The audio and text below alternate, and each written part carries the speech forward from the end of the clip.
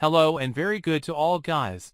And guys, how are you? Welcome to another new video for the channel. Today, I bring you a tutorial on the solution of the route not available on Maps in our Maps iPhone application. Before start, don't forget to leave a like and subscribe to the channel so you don't miss any of the videos. With that being said, people, let's go with the video.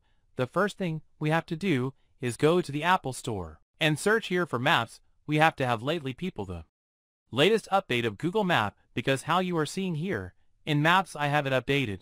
In case it was not updated, where does it say open? I would go to update this. It is very important that I update it. Once this is done, let's go back.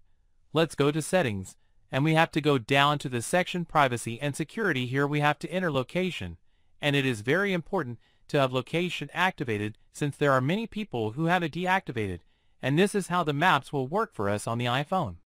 We go down a little and look here for Maps, and as I am seeing here, you have to propose whether you use the app or the widgets, or when you use the app.